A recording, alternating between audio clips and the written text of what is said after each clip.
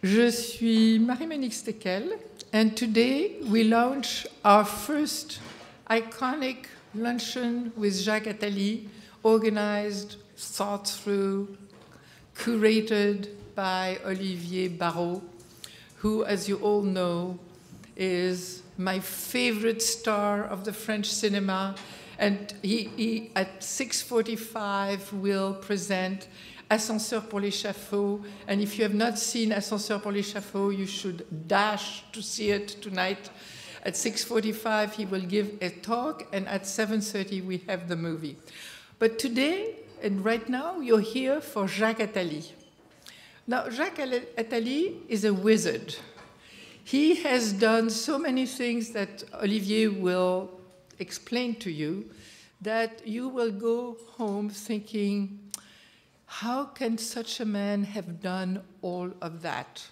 Now, Jean Caroubi and Jacques were good friends when they were very young, and Jean has said that at the time, everybody knew that Jacques Attali, already very young, knew that he was going to be an extraordinary human being. So we're really, truly very, very lucky to have Jacques Attali with us today. And his influence has crossed the Atlantic. He has many friends in New York and all over the world. Now, we are delighted to have worked on this luncheon with the Foreign Policy Association, and you all know that Noël Latif is one of the leaders of the Foreign Policy Association, and he also gives his association a wonderful leadership. And of course, he said yes to us, so he's wonderful. We know that. So, je voudrais aussi remercier Air France. Air France is a partner of FIAF and Delta as well, but Air France and Stéphane Normand is a special friend of ours, and we're delighted that he has a table today with some of his wonderful friends here. You all have the program, so I won't get into the next two luncheons, but Olivier might say a word about it, and enjoy and have a wonderful time. Merci beaucoup. Hello, everyone. It's our pleasure, Jacques Attali and mine, to be here with you. You're so many, and it's quite impressive. But we'll try and adapt ourselves to that and try and let Jacques explain a few of his beliefs, activities, and his past, as well as its present activities that are so numerous. You know that Jacques Attali graduated from what we have, our most prestigious institution in France, and he's been active in so many fields. He's been a politician, he's been a banker, he's been a teacher, he still is, in a way. He's an investor, he's an inventor. Above all, I guess he's a writer. He's also a conductor. He knows a little more than we do about music, as far as I'm concerned at least. And if we had to sum up his career and life, it would take far more than the time we still have to spend together. So I will ask him a few questions about his beliefs, and whereas he just told me no personal questions, which is too bad because my intention was precisely to emphasize this aspect of his personality. We'll get back to some of them anyway. First of all, Jacques, please let us know about this extraordinary story of yours, history of your family. Jacques Attali was born in Algeria, which at this time was French. He's got a twin brother who's been in charge of Air France at a time, Stéphane. You know that better than we do. And you had a father and a mother that were so... Okay. I think you have to draw a portrait of those two people. And I would like you to insist on those particular choices that were made by your own father at a time when Algeria was going to get into some sort of a civil war, which obliged the family to move over the Mediterranean to continental France, and which has been the actual start of your extraordinary career and achievements. Would you mind letting us know about this family of yours, those people? Thank you very much, but I ask you not to raise any personal questions. You know, I'm obeying you. I will answer to this one because it's a tribute to my father and my mother, but that will be the only one. Actually, I'm embarrassed about it because I'm not narcissist. I never wrote about myself. I hide myself behind my work on different fields, charity, writing, teaching, etc. And I'm not narcissist. I hate the kind of French writers who wrote about themselves and consider that they have center of the world. I'm not. I think what is important is what we do, what we give, what we transmit, and not what we are. But this may be interesting for all of you to know, and I have a close friend who was a witness of that, which is here today. I was born in a Jewish family in Algeria. My family was there, I suppose, more than 5 centuries. The first language of my mother and my father was Arabic. Actually, they speak Arabic between them. And unfortunately, they did their best that we don't speak Arabic, my brother, my sister, and myself, because they consider that the language of the future was French, and then they forbid us to speak Arabic. What is important, one of the reasons, I suppose, why I'm so interested in trying to understand the future, and that I spent so many of my books about understanding the future, is certainly linked to my father, because, as you said, I was born November 1st, and November 1st was the beginning of the Algerian Revolution.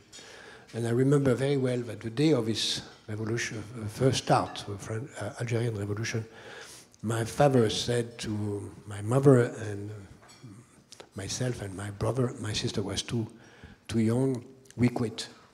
Which was an amazing decision at a moment where they were there for more than 5 centuries. They have no relation at all with Paris and all that. They have no knowledge. My father and my mother have never been to school, except the beginning. They speak perfect French, with no accent, neither Arabic nor pied noir whatsoever. But they were absolutely out of anything. They were very good in their business, but nothing to do with scholarship or whatever.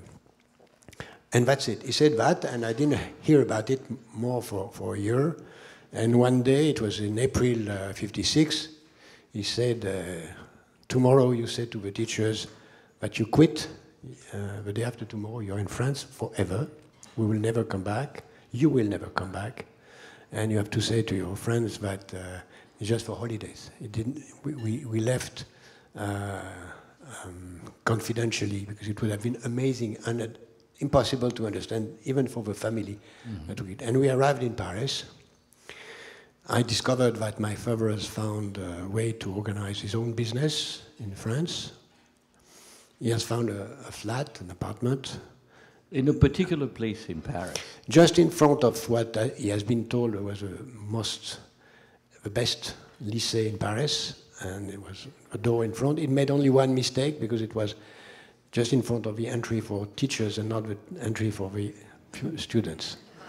Just 10 meters away, nothing more.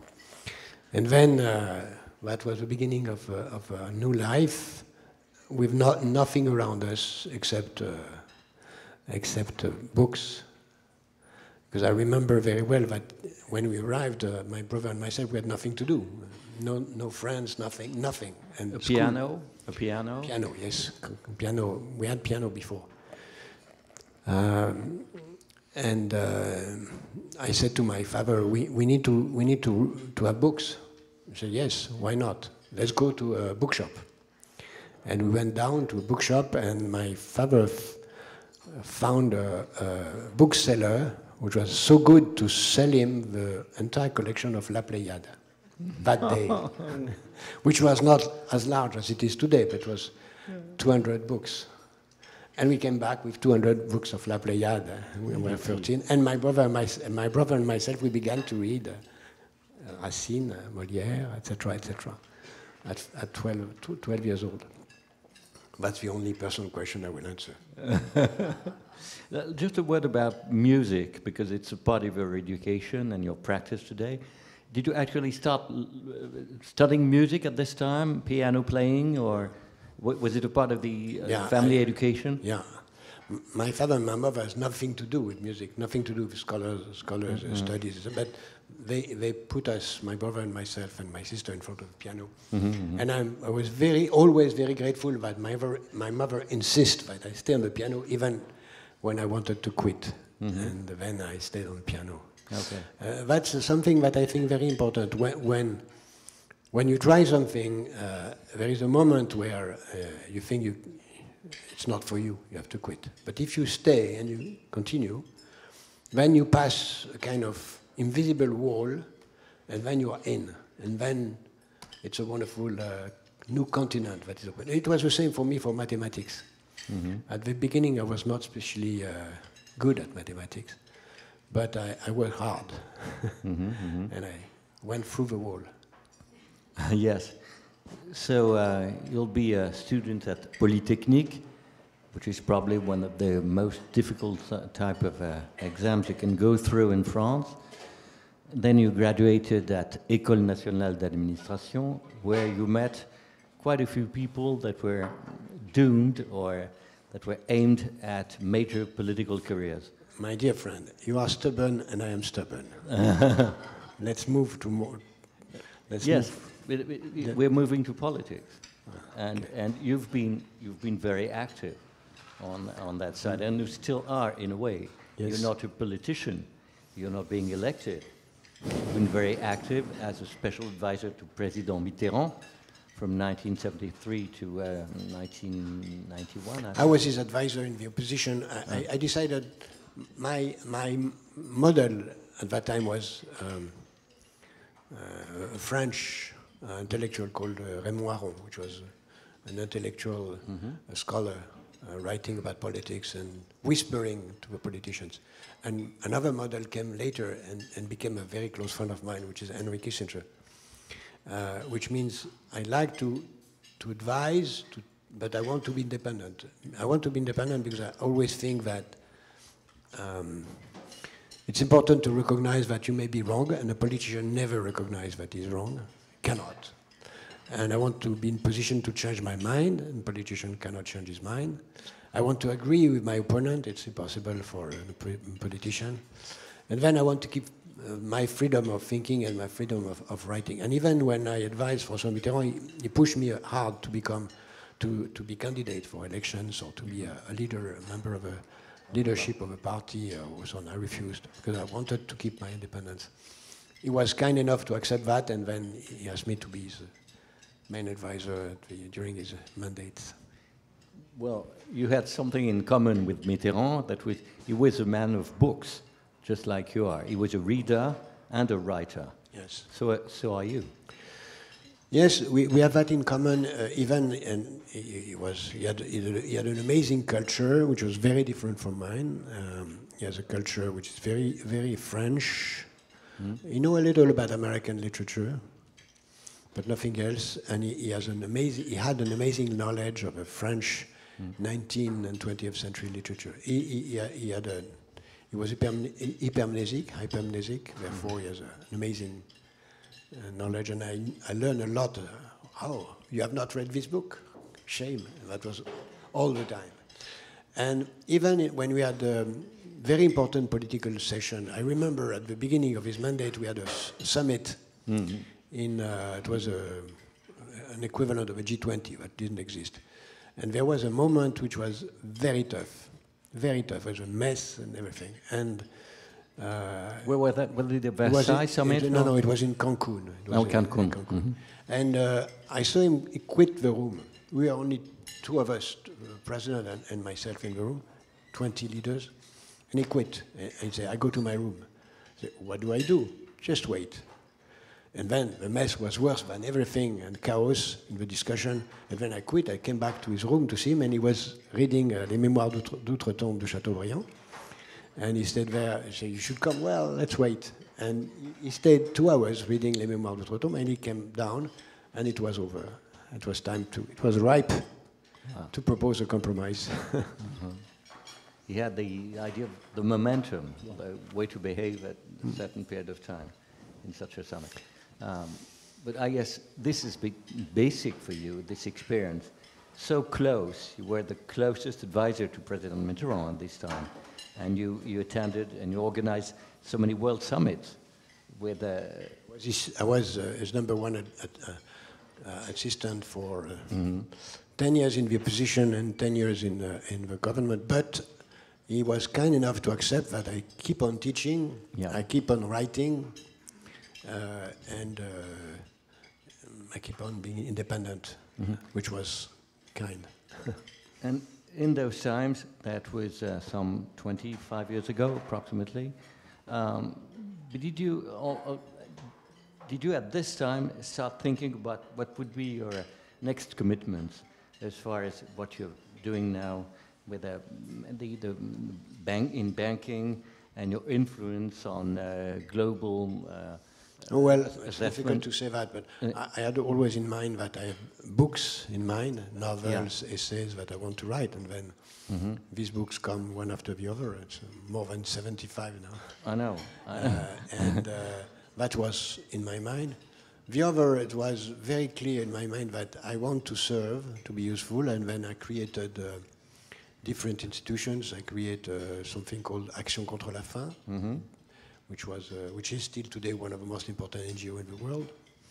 I created a very important European institution called Eureka, which is a fundamental institution in Europe to develop the technology. I created EBRD, the European Bank for hooking Eastern Europe to the rest of the continent. And now I've created later on the foundation I chair today, which is Positive Planet, which exists for more than 20 years now, which support the very poor people around the world, providing training and microfinance in more than 40 countries around the world. We have an office in New York, by the way. Yeah. And what are the future challenges you are going to face? Do you know already what you'll be working on in the coming years? I have many things I've not tried, but I'm trying. First thing I wanted to try, first I'm not sure, as all of us, I'm not sure to be reincarnated. We are not sure. Therefore, I prefer to live 7 lives simultaneously, that one after the other. Then I decided to try many things. One was, as you said, conducting. And it was very hard to try because I have not the slightest gift for that. I'm very clumsy, very clumsy. Then I took lessons for 5 years, 3 and 2, by a young professor, which happened to be, and now is one of the most famous French conductor, François-Xavier Roth. But he came to my house twice a week for many years when he was unknown and just a beginner, and it was wonderful. And then I dived, and now I happen to conduct 10 to 20 to 15 times a year around the world. Next time we'll be in Taiwan in 3 weeks. If you are there, we're happy to see you there. The Symphonie inachevée et le Concerto en sol de Ravel. That's a challenge which was almost impossible for me. As I told you, I'm totally clumsy, and now I think anybody can do whatever is possible. And now I'm trying 2 new things, except writing and so on, and leading my foundation as much as I can. And I would be delighted to tell you more what we do with the foundation today, which is very important to me. But I tried on personal basis 2 things that I'm not gifted in. Try to paint and to sing. And I learned both and I'm not at all gifted. And I realized by surprise that painting is not so difficult, even if you are clumsy. And singing, I'm learning with a soprano, a friend of mine, which is a French friend, which is a wonderful soprano, and I understand that is not so difficult. You have to try, and try hard, and resist to the temptation of giving up, which is true for everything in life. You would never give it up anyway. You would never give up. No, You know, you said that I was born in a Jewish family. For me, the most important thing is tikkun olam. What is said in Hebrew, tikkun olam means the world is not perfect, and we're here to try to make it a little bit less imperfect after us. Mm-hmm. If we can do a small thing in order to help the world to be less imperfect, even if it's only in a small surrounding around us, mm-hmm. even if it's giving a small joy to 1, 2, or 3 people, that's enough. Mm-hmm. But that's the criteria of my behavior. Try to be mm-hmm. creating a better world for next generation. That's the name of our foundation. Positive Planet means something which is positive is something which is in the interest of next generations. We work in the interest of next generation. And I do believe that we, all of us as parents, we behave in the interest of next generations for our children. We take decisions, or I hope you take decisions. They do. Making sacrifice in your own life in favor of your children. I think the world will be much better, if not perfect, if we had the same criteria for collective decision. If it was not only for our children, but for our decisions in terms of consumptions, voting, working, is any decisions that we take good for next generations? And I think it's a very important criteria of decisions. It may lead us to a very philosophical discussion about what it means, but I think it's, suppose that the world was doing that 30 years ago, and 30 years ago, suppose that we have said, okay, let's think about what will be the world in 30 years, and let's do what is useful for them, or for us. We will not have this question of Paris Agreement and climate change. The situation will be totally different. Of course, there is a objection to that, which is said by Marx, mm-hmm. Groucho Marx. Groucho Marx said, why should I care about next generation, what they have done for me? And that's interesting. When I heard, not him, of course I'm not a young person, but I've not heard Groucho Marx saying it to myself. But when I heard that Groucho Marx had said that, I said, let's wait a minute. It's a very powerful argument, but maybe it's not true. And then I took my cap of mathematician. I said, let's make a mathematical reasoning. Suppose that there is no next generation. Suppose that as we speak now, next minute, no one anymore appears as a new baby in the world. What happened? What happened is that we don't need any more doctors for that. We don't need any more clinics. We don't need any more primary school, secondary school.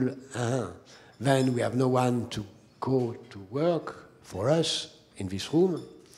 Then there will be nobody to pay our pensions or to work for us. And the last of us will die and will shut the light. Nothing will happen. It will be a disaster. Actually, there will be no light since a long period because there will be nobody to work for that. Therefore, it is our interest today to work for next generation, even if we don't realize it. But it's very important for us, selfishly, to work for next generations. It's what I call the rational altruism. Mm-hmm. We have a rational interest in being altruistic. If we don't want to be naively altruistic, I am naively altruistic. I like to be altruistic. I take my pleasure in being altruistic. It's a fun for me. But even if you don't do that, if you don't feel like that, we all have a rational interest in being altruistic. And if we realize that, if all of us, we realize that, the world will be different. We don't, of course not. Let me ask you one question about what I should call your method, as far as you're a writer, an essayist, anthropologist, maybe some sort of a philosopher as well. You've devoted many books to main themes, and you always do the same way. That is, you're worried and you're thinking about what the future will be, just mentioned that. The way you deal with the future is to go back and start from the beginning. that is, past, present, and future are just one thing in a way, according to your method and your books. That's method for my essays, but I write also biographies, novels, theater plays. I'm referring to the essays, the global essays. I've been doing that since many years. First time I did that when I wrote about music, and I tried to understand how music could be a way to forecast the future, and to forecast the future of music. I began to think about, by the way, what is music? What is the origin of music? And then when I look at the origin of music, where I realize, which is obvious now, everybody knows that music is a ritual embodied into religion, and it's a way to organize communication with the gods, or whatever is a way of us. I realized that this gives a kind of vision of what music was in the past, and the evolution moving music from relation with the power of churches, religion, to other powers, which was the princes, and then we have another kind of music linked to princes, and then another music linked to the market, to the fact that the market economy was developing, and therefore I can see through that where music can go. And it was not difficult to forecast a lot of things to link to music, and music linked to other dimensions. And then when I tried to understand, I did that for many, many issues. I did that for health, for ownership, for time, for whatever, architecture, nomadism and sedentarity. I just did that. I see this book here about the history of oceans. Where do seas going? I do that also for globalization. I did that for Europe, many issues. I think it's important to understand the past, to see what are the structure of what is not changing, not in the last 20 years, in the last millenniums. For instance, if we want to understand the sea, we have to understand where the water is coming and where the water can go. And to understand that, you need to go to the Big Bang. And if you have this very long-term perspective, which actually is very French, you see that in the École Française des Annales, which look at the history on the long term, which is 1 millennium, if you take the French way of understanding history. I think it's very important to us. For instance, in one of my books, I tried to understand the future of center of power in the world. When I saw that there was a group of power which was ending with the Roman Empire for 5th century, and then a certain period where the center of power was in Asia, and then back to Europe. And it was not difficult to realize that the different centers of power in Europe were specific cities where everything was the center: financial market, technology, ideology, wealth, scholars, trade, whatever. And we can name these cities. Not difficult. Bruges, Venice, Antwerp, Gênes, Amsterdam, London, Boston, New York, Los Angeles. We can name those cities. And we can name when, and we can know which technology has created a power for them. We can understand which crisis has triggered the movement, who was the rivals, why this one has triumphed and what the others have not. And then it's interesting, it's a key to understand what's next. If we are humble enough to understand that we are only a small sample of a time division of millenniums, only, of course it's important because we live here, therefore. We live today, therefore today is more important than any other period because of that. But it's not more important than any other period if we put that into the framework of long term. And that helps a lot. Of course, there are a lot of discontinuity, which are very difficult to predict. But even the discontinuity can put, for instance, I was more than a witness. I had the chance to be an actor at the moment of the fall of the Berlin Wall, which was bullshit. A lot of people say that the fall of the Berlin Wall is an important event. It was not.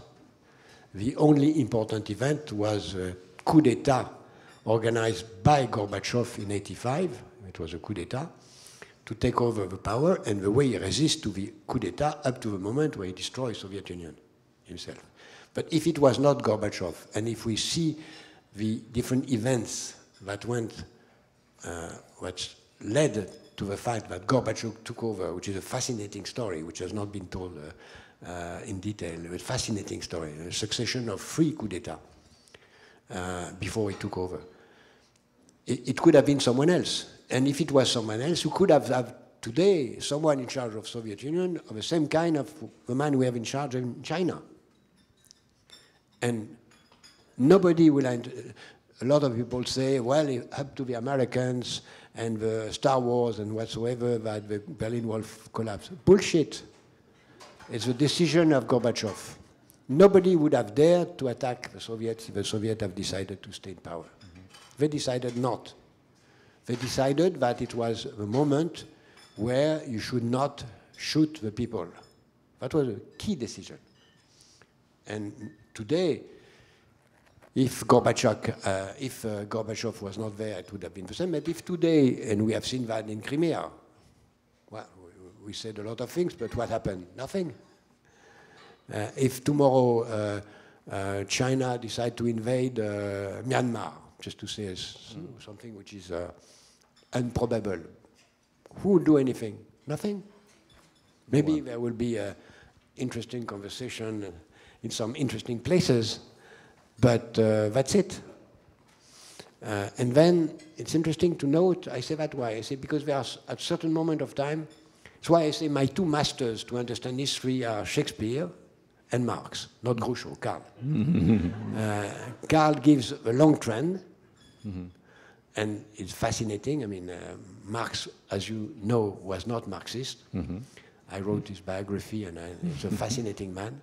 He was not Marxist. He was not looking, he was against the idea of communism in one country.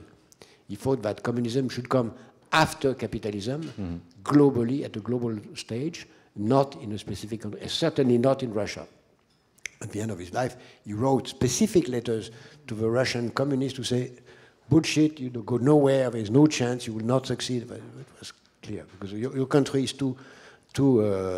He thought of Germany. Sorry? He thought of Germany. He thought of Germany at the beginning, but not it doesn't think that Germany could become a communist country. It could become maybe more advanced, but not a communist. He thought that communism will be globally at a world level.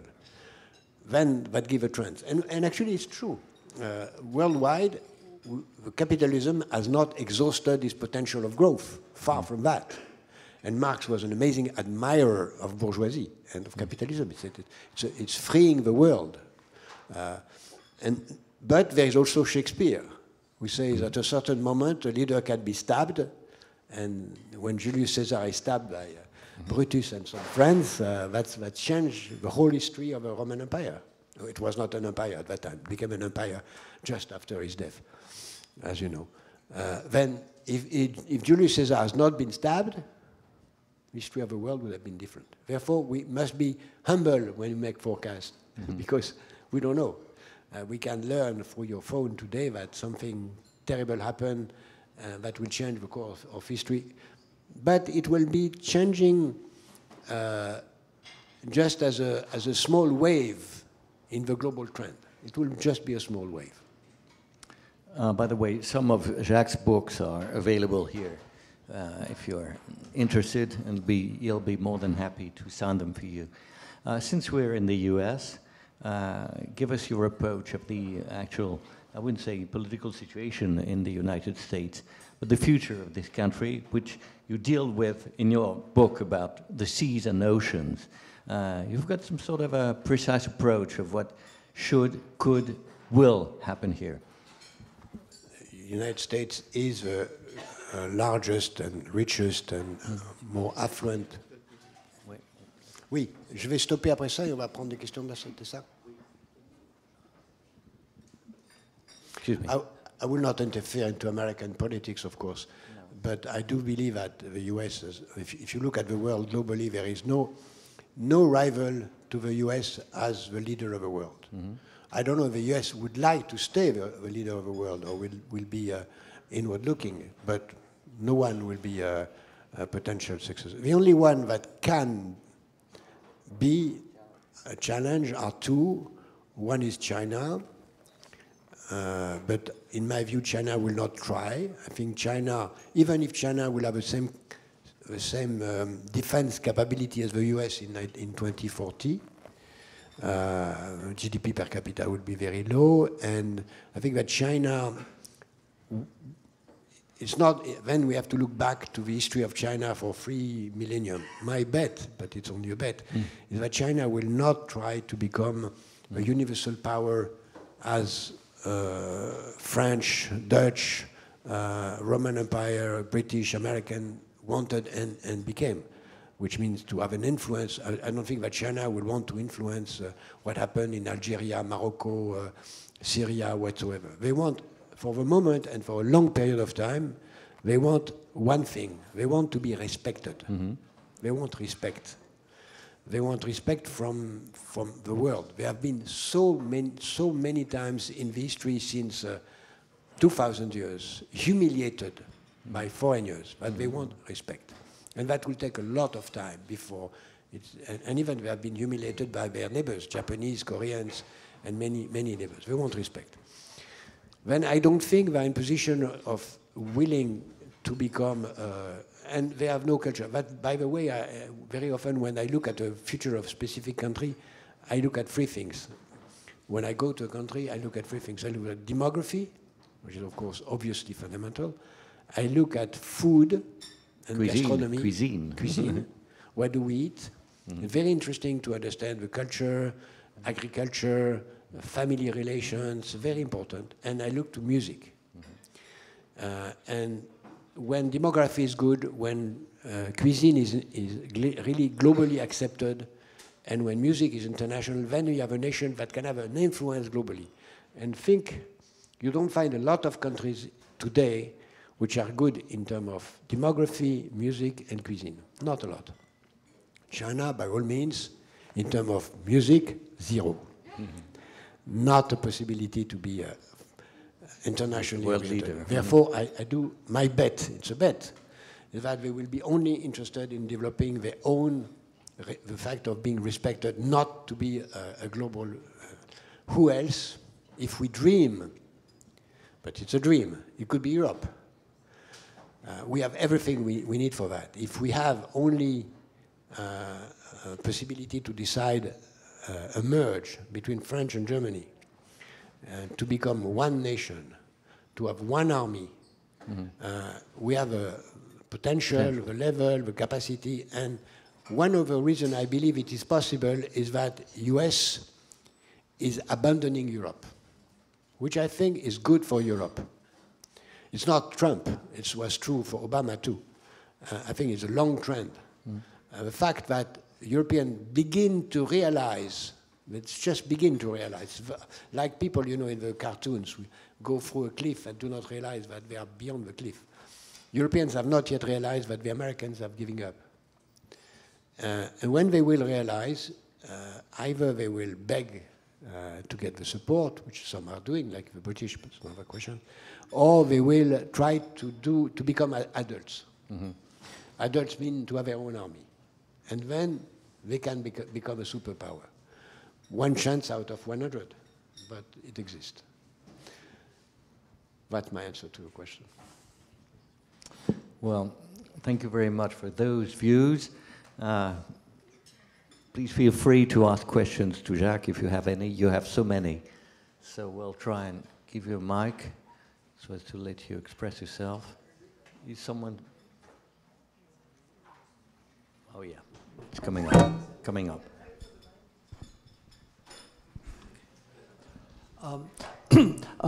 Thank you so much for Mr. Attali coming here for lunch and talking about your takes on civilizations, etc. I assume that wanting to leave the world less imperfect, Simone Weil shared that philosophy a great deal, and we should all be grateful. But my question is, currently,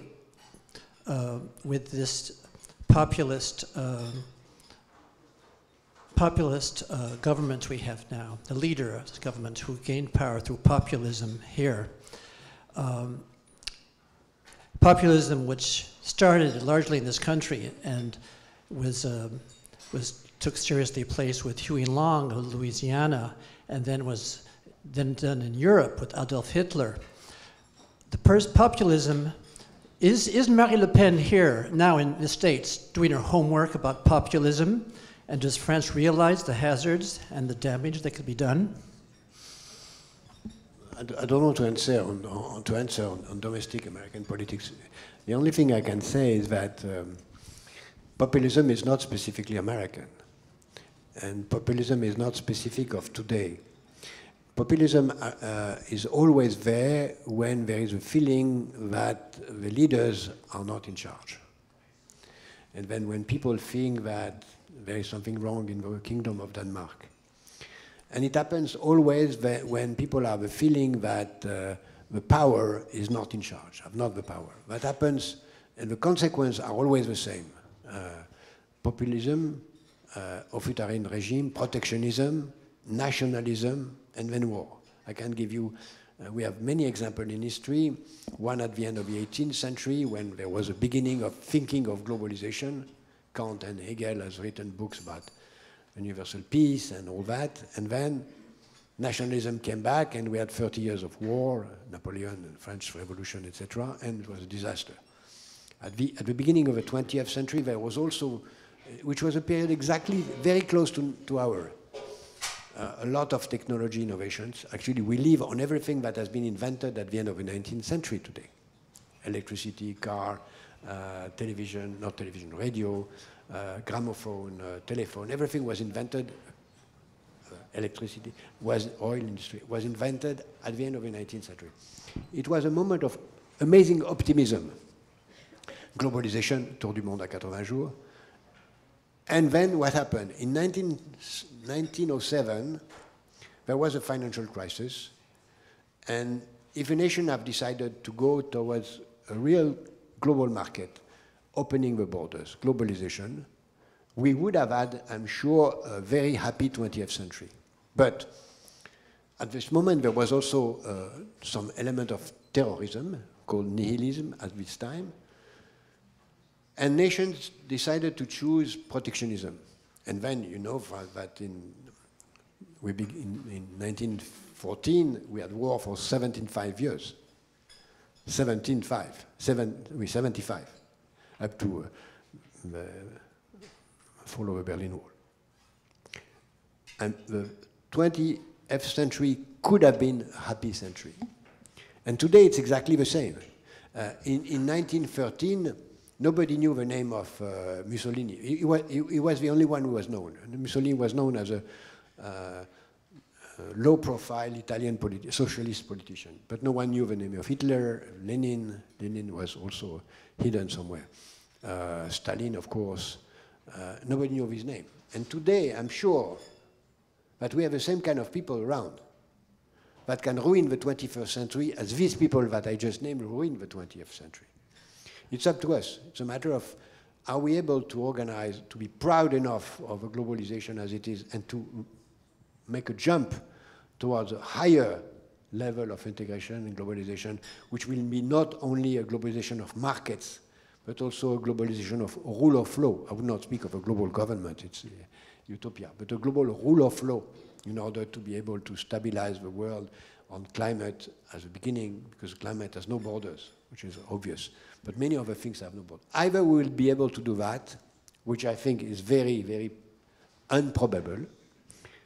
And if you don't do that, then we'll have populism as we have, which means that people want to get rid of the elites. In my view, that's exactly what it is. People want to get rid of the elites. That's always the beginning. They want to get rid of the elites. They put other kind of people in charge. And these people are very often authoritarian. They begin to discredit the elites.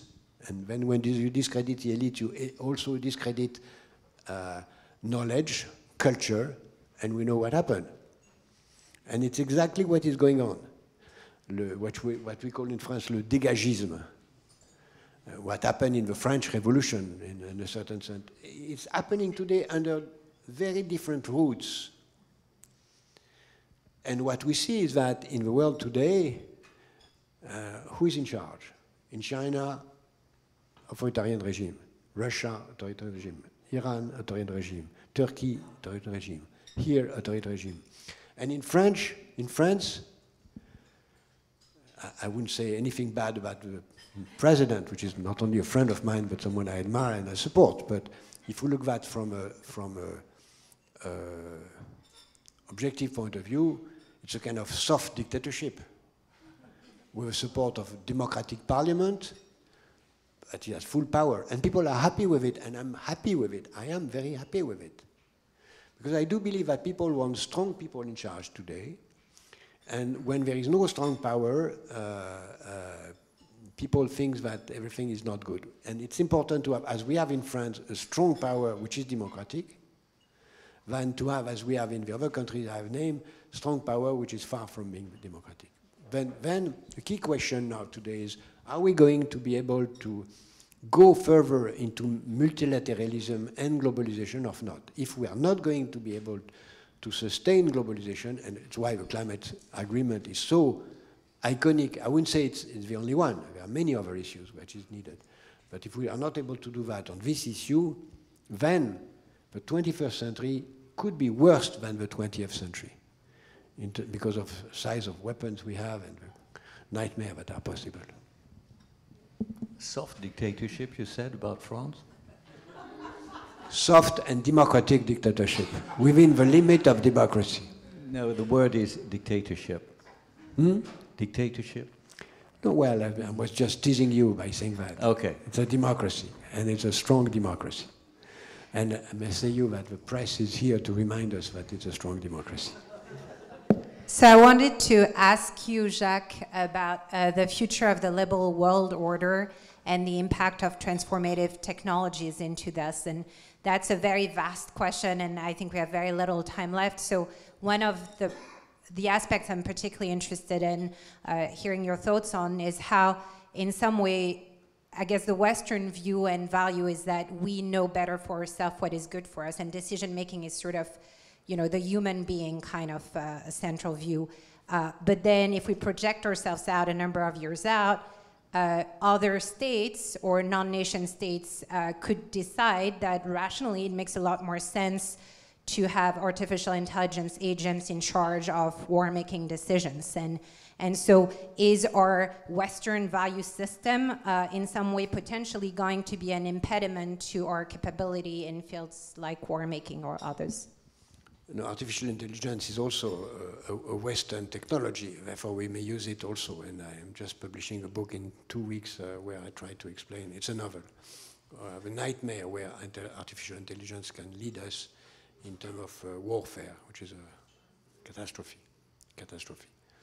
It's really a nightmare, and I prefer to use a novel to do it. But if we don't have a lot of time, I just want to be proud enough to mention an initiative that we have taken in our foundation, which is a very humble way to try to, not humble, megalomaniac way to answer to your questions. I do believe that there is room for more democracy at the world level, and that technologies allow that. And we have decided an experiment, which is just beginning 2 months ago, where we have proposed at a world level citizens of the world to give ideas of what should be decided by the next G20 in Argentina, using the networks.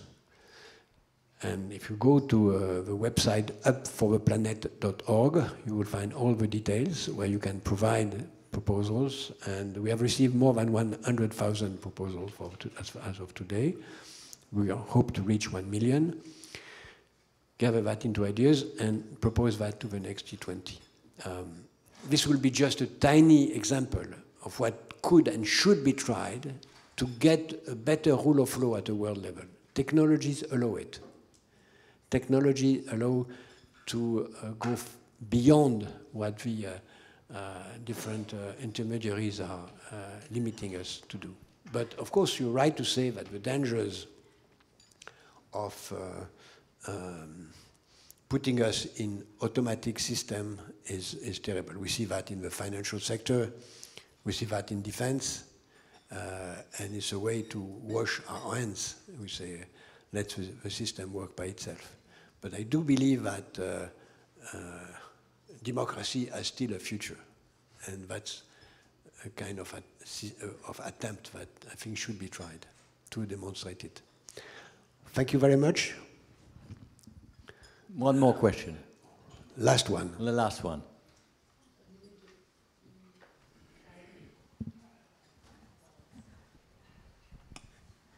Merci, thank you so much. It's been so enlightening to hear you speak. I want to know about the future of Africa, which goes back to your heritage. But when you look at the future of Africa, the movie Black Panther notwithstanding, how do you see Africa in the future? Then we are here for 1 hour more. Well, very often when I begin a lecture on the future, when I am to speak about 2050, I say, just remember one thing about what I'm going to tell you, is that today there is 1.2 billion people in Africa, and in 2050 there will be 2.5 billion people in Africa. That's the most important thing to remember. The future is there. Africa will be either an amazing engine of growth and cultural change and potential development, or a nightmare. And it will be true mainly for us in Europe. I do think that Africa can be a success. There is everything for that. But it's a huge challenge in terms of rule of law, mainly, rule of law. In terms of education, in terms of women empowerment. Don't forget that today, look at the figures.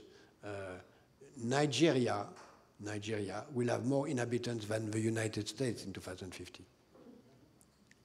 It's difficult to swallow that, but it's a fact. Sahelian countries, from Mauritania to let's say,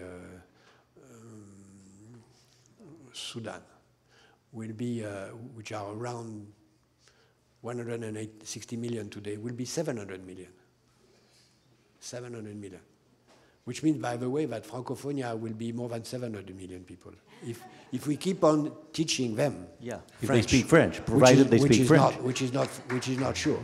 But it's fundamental, by the way, it's why I'm a great fan and supporter of Francophonie. I think it's fundamental for the interest of France and the world that if we are not able to organize multilateral world, at least let's organize regional multilateralism, and Francophonie is an element of regional multilateralism.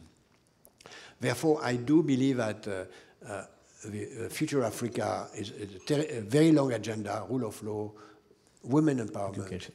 And if I have to choose one reform, which is one focus, it would be, it is girl education, education for girls, which I think is fundamental. Girls, from the young girls up to the ladies, and we in our foundation Positive Planet, we focus on teaching to the women, poor women, but they're almost all poor, how to be trained to create their own startup. Because they are in charge of a family, which is a company in itself, but they don't develop their own companies, and I think that there's a huge potential to create micro-entrepreneurs in Africa, which will get rid of a huge challenge of unemployment in Africa. It's an amazing challenge. If we don't do that, I always remember something that has been said by Lee Kuan Yew, which was the leader of Singapore and a very, very wise man, who said to a friend of mine, well, you Europeans, you have a problem. Mediterranean is a too small sea. Which is a very interesting remark, simple as always, but very interesting, which means easy to cross in the good or bad sense. And then we have to realize, to accept that Mediterranean Sea is just a lake, that the future of Europe is Africa, that if we do not succeed to help development of Africa, it will be a nightmare for us. And this is a very good example of what I used to say before, which is the rational interest of being altruistic. If we are not altruistic in helping Africa, all of us, then we cannot avoid that dozens or hundreds of millions of Africans, hundreds of millions is zero compared to 2 billion, will cross the sea and come to us. We cannot avoid it, except if we do our best to help them develop. And then helping the education of women in order to reduce the number of children per woman. By the way, this is interesting to note that we always notice the number of children per woman, which is between 5 to 7 according to the different countries. And you know, as it is 2 in some countries here, and it's less than even less than 1 in some countries. But what is more interesting is to know the number of children per man. And the number of children per man in Africa is 17, which is explain everything about the nature of a society, the difficulty to organize savings. If you have 17 children, you cannot save. You cannot organize education. The number of children per man. The number of children per man, per father.